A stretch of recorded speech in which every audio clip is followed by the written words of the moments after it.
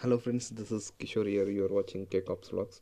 So today we are going to see how to pay property tax online. So before I used to pay late fee and sometime I need to travel twice due to some reasons in a Panchayat office. So that used to create lots of burden.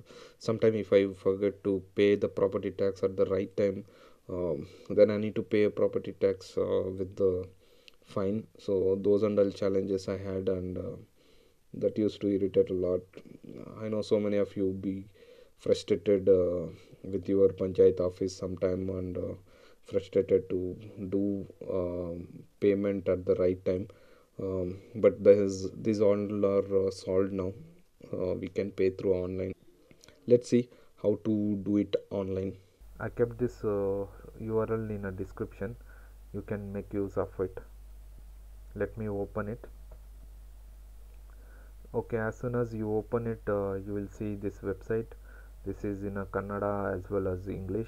So if you don't know, go for English. Let's start log into it. Here my mobile number is asking. I have kept my mobile number here. Let's log in.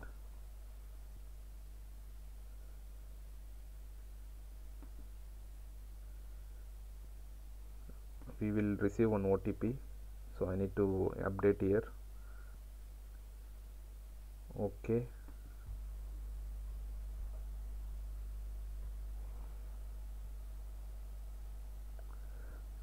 So here it is asking to click here to pay tax. Select click here to pay tax. This page is redirected to property tax page. So here you need to fill some applicant details, applicant name, applicant mobile number, and his email address.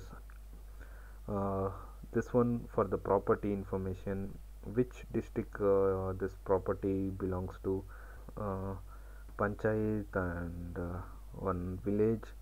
So I have typed with searched with name of the owner. If you know what is the owner name, that's more than enough. If you selected this district, taluk, panchayat and village properly, then your name will reflect if it is already updated with e-khata. So if your property is already updated with e-khata, then it will reflect here. Let me search with some name. Okay, we got some result. So here you can see with that name 3 owners are there, and their property ID is there, and balance amount is there visible, how many amount is balance. So minimum to pay, so they have to pay minimum 500 rupees, like that. So this and all information, if you know what is your property number, it will reflect here, and if you know what is your house number, then it will be easy to identify which in this list is yours. If it is multiple name is there, then you select the amount, which amount you want to pay, and select pay. So this is select pay. You can proceed further to pay the tax.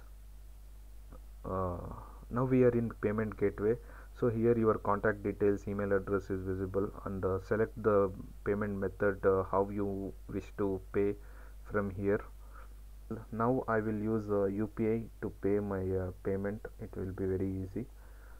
This website's help desk number I have given in a description.